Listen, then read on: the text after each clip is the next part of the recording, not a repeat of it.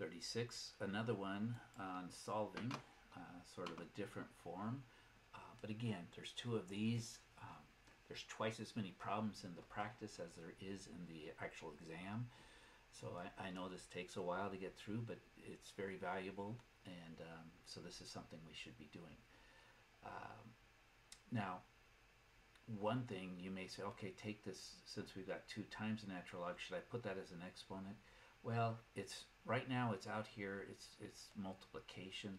So actually the best way to deal with this is let's divide both sides by 2. Okay, and this logarithm, what we want to think of is it's completely something by itself. So this 2 divides into that 2, and -4 divided by 2 is going to be -2. So I don't know, give myself some space here. So this is the natural log of 4x equals -2. Okay.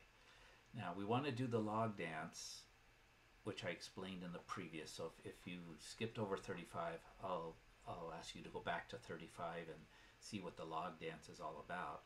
Or if you pick it up from here, that's great. Natural log, I'm going to rewrite that as that's log base e. 4x equals -2. So what we're going to do is the log dance is that the base of the logarithm is the base of the exponential. The answer here to the logarithm is actually the exponent on the exponential, and the input to the logarithm is the answer to the exponential. And now what we want to do is to finish solving for x, we divide both sides by 4.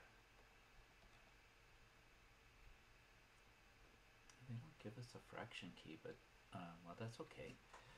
Do not round it in, round your answer to the nearest hundredth. So then they give us a calculator, so actually we're going to plug this in. We're not going to just leave it as e.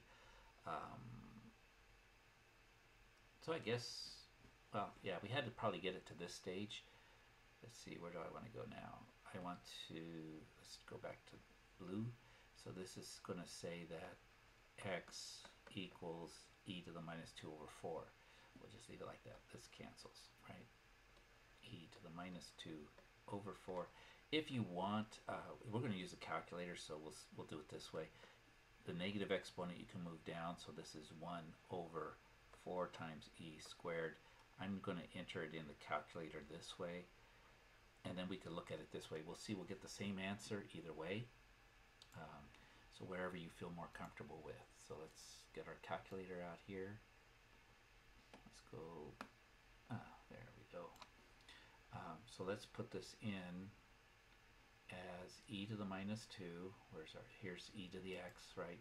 E always has an exponent, -2. And then we're going to put that, we're going to divide that by 4.